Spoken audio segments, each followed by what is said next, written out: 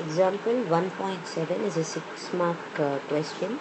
It is to solve the two equations here, x plus y equal to 3 and 2x plus 3y equal to 8 by matrix inversion method.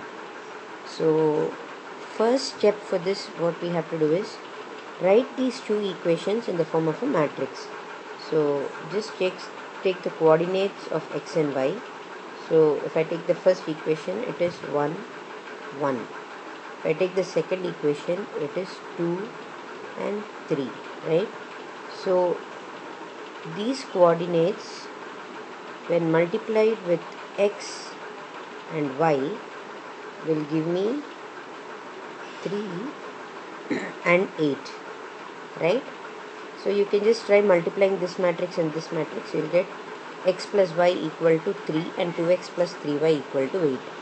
So this is nothing but matrix A. This I can take it as x and this I can take it as b.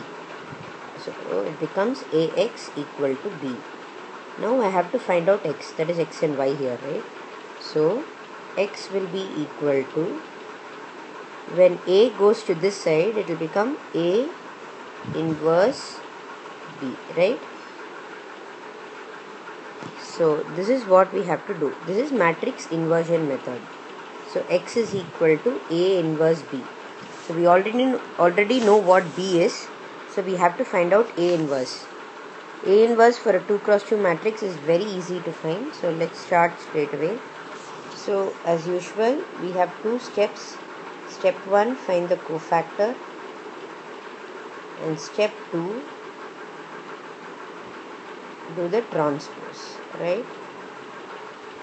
Always remember these two steps for finding the adjoint of any matrix. And then after we find the adjoint, the formula for A inverse is 1 by mod A into adjoint of A.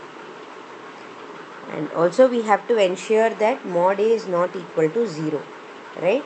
So let's get to do that first. So mod A is nothing but this into this minus this into this. So 1 into 3 minus 1 into 2. 3 minus 2 is 1. So since it's not 0, we can proceed to find the adjoint. So what is the adjoint of matrix A? So let's write the cofactors first. So Aij will be,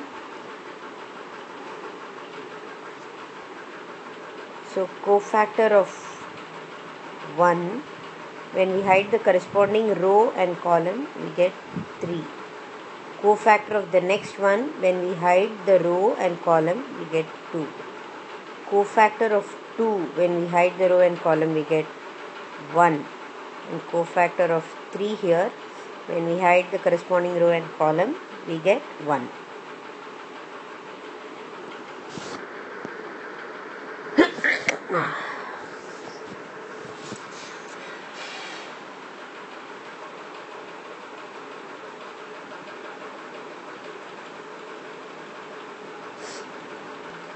So as we always say, that diagonally opposite elements in a 2 cross 2 cofactored matrix will have the same sign. So this will become plus and this will become negative, right? Now to find the adjoint of A, take the transpose of this. So adjoint of A is equal to Aij transpose, which is equal to 3 minus 2 minus 1, 1. Row becomes column. The column obviously becomes a row. Now when I have to find out A inverse, it is nothing but, we know the formula 1 by mod A into adjoint of A. But mod A was already 1. Therefore A inverse can be the same as adjoint of A. 3 minus 1 minus 2, 1. Right? Now to find X, we know that X is nothing but A inverse into B. Right? Therefore we write X is equal to 3 minus 1 minus 2, 1 into B. What was B matrix? 3 and 8, right? So we'll just write it down here, 3 and 8. Now this is very plain matrix multiplication. 3 into 3 9 minus 1 into 8 plus minus 1 into 8. So which is 9 minus 8, 1. The next one is next row is minus 2 into 3 minus 6 plus 8, right, which is 2. Therefore we get x is equal to 1 and 2, right? Therefore, and we knew that x matrix was nothing but x and y, right? Therefore x is equal to 1 and y is equal to 2. So we have solved this using matrix inversion method. So the only thing that you should remember is when two equations are given, simultaneous equations are given, write x, the coordinates of x and y in a matrix, multiply that with x and y, and the resultant matrix you mark it as B.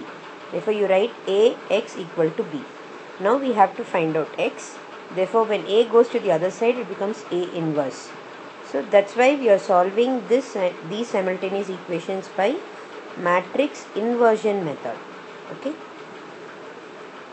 So this is a easy 6 mark grab.